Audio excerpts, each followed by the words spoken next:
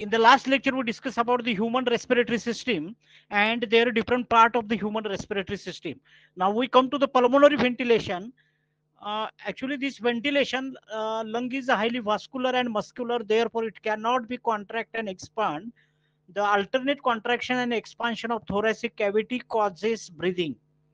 Actually, what we discuss here, when you look the lung in case of the human, then this lung is highly vascular and muscular because inside the lung there is a network of bronchi, that is primary bronchi, secondary bronchi, tertiary bronchi, then bronchiole and alveolar duct, and finally alveoli. So there is a network of bronchi which are present inside the lung, and because of that lung is highly vascular and muscular, and therefore it cannot be contract and expand.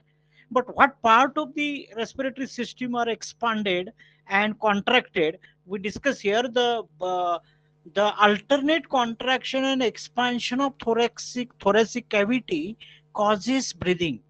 The help uh, the help to intake fresh air into the lung, that is inspiration, and release removal of foul air from lung, that is called as the expiration. I think you know the expiration process and inspiration process. By inhalation or intake of fresh air, atmospheric fresh air into the lung, that is called as inspiration, and removal of foul air or dead air or used air from lung to outside, that is called as expiration. So inspiration, that is intake of fresh air from atmosphere into alveoli to the lung, and it is active process and several inspiratory muscles are involved. So what we discuss here, the pulmonary ventilation. In the pulmonary ventilation, how inspiration take place, how expiration take place. At that time, uh, different type of the muscles which are associated with thoracic cavity, these muscles are involved directly, indirectly in the contraction and what we call as expansion of the thoracic cavity. What are the different type of the muscle they are associated with the contraction and expansion of the thoracic cavity, we discuss here.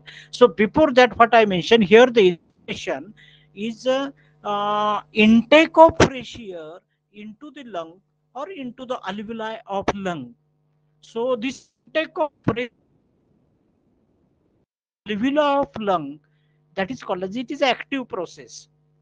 So active process means that is the, you know, the concentration of oxygen in the atmosphere is more.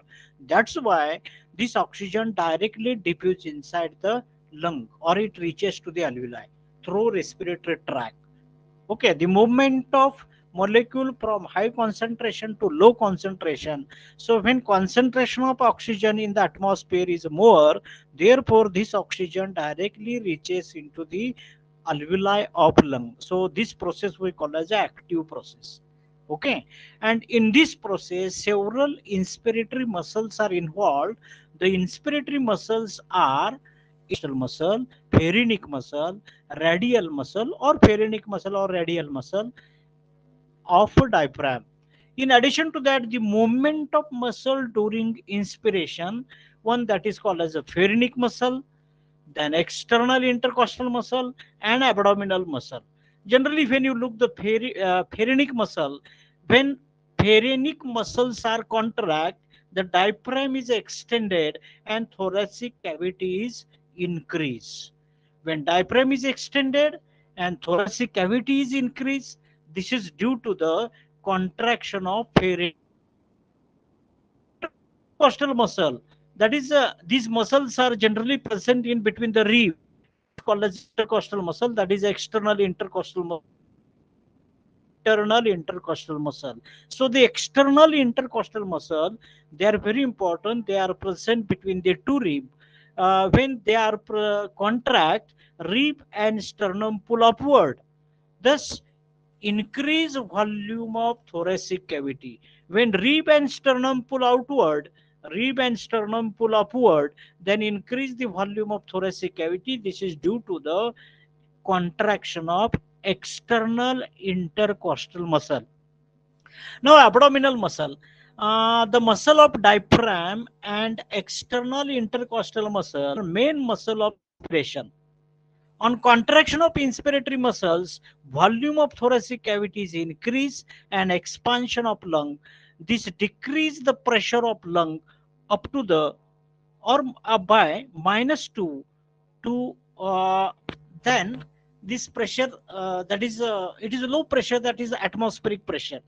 When contraction of the abdominal muscle of diaphragm and external intercostal muscle are main muscle of inspiration, on contraction of inspiratory muscle, volume of thoracic cavities increase and expansion of lung. Volume of thoracic cavities increase and expansion of lung, and rapidly fresh air rushes into the lung. Okay. Now, in addition to that, expiration process. So, in the expiration process, it is the process by which foul air or waste air expel outside of the lung. It is a passive process.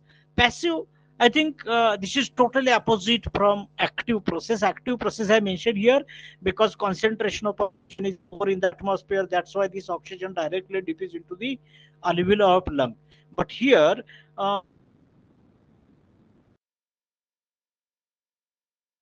what we call as a power in the alveoli is more. That's why this concentrated or this CO2 they are released outside, or pure air they are released outside. So that's why it is called as a passive air, and it involves the relaxation of inspiratory muscle. Relaxation of inspiratory muscle, but in this case of forced exhalation, abdominal muscle and intercostal muscle become active and make expiration. It is an active process. Okay.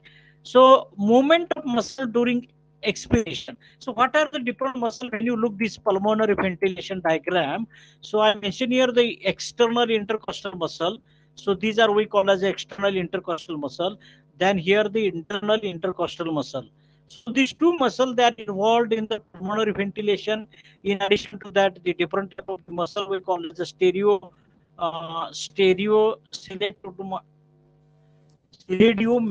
mastoid muscles. In addition to that, pharetic muscles. Then so that means there are different type of abdominal muscles are there, and here there is a sternum. So all these part they are involved in the pulmonary ventilation. So I mentioned here the movement of muscle during expiration, the diaphragm, intercostal muscle, and abdominal muscle. When muscle of diaphragm relax, it become dome shaped and decrease the volume of thoracic cavity. When you look the structure here, uh, the diaphragm contraction and diaphragm session. When diaphragm relax, it become upward, and when diaphragm contract, it become downward. So this is a movement of diaphragm you observed in this diagram. Movement of that is a movement of diaphragm. When muscle of diaphragm relax, it become dome shaped and it decrease the volume of thoracic cavity. Now intercostal muscle, the contraction moves rib, rib downward and inward and reduce the thoracic cavity, hence increase pressure in the lung into expiration. And now abdominal muscle, it causes doming of diaphragm upward. In other words, the contraction of these muscles press the abdominal viscera against the diaphragm and thus decrease the volume of thoracic cavity and increase the pressure of lung. Due to the action of above muscle, the overall volume of thoracic cavity decrease, and this lead give air from lung. So what we discuss here, that is the pulmonary ventilation. Pulmonary ventilation means how inspiration take place, how expiration take place. In addition to that, what are the different muscle which are involved in the inspiration as well as expiration. So what happen when inspiration and what happen in the expiration? About the changes in the position of the diaphragm, we discuss here in this diagram. Here the different type of the muscle they are involved. In addition to the, this is the sternum, this is the rib, and these are the intercostal muscle. In addition to that, pharynx muscle, then diaphragm changes their movement, that is upward diaphragm.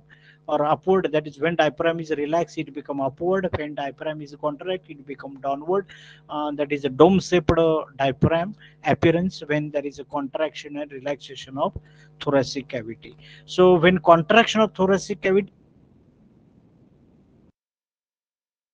this pressure foul air they are released outside, and when expansion of lung or expansion of thoracic cavity or increased thoracic cavity, therefore the pressurely fresh air rushes into the lung and it reaches to the alveoli. So only this part we discuss here, that is called as a pulmonary ventilation.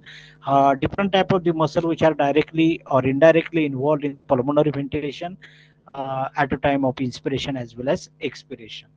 Okay, so I stop here uh, today's lecture here. Hello, hello, hello.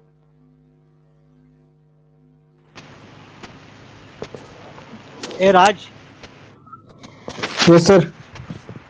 हा आ- Hello. अरे आवाज, हा आवाज येतोय ना माझा? माझा आवाज येतोय का? हो येतोय सर. हा ठीक आहे, मी आता इथे थांबतो कारण बराच वेळ झालाय, आपला पहिलाच वेळ ह्याला निघून आवाज गेला. येईना आता. हा, आवाज येतोय का माझा? आता येतोय तर sir, आता येतोय. माझा आवाज येतोय का? हो येतोय सर. ठीक आहे. मग मी आता इथे थांबतो. पल्मोनरी व्हेंटिलेशन आणि रेस्पिरेटरी सिस्टीम ऑफ ह्युमन असे 2 पॉइंट मी कव्हर केलेत.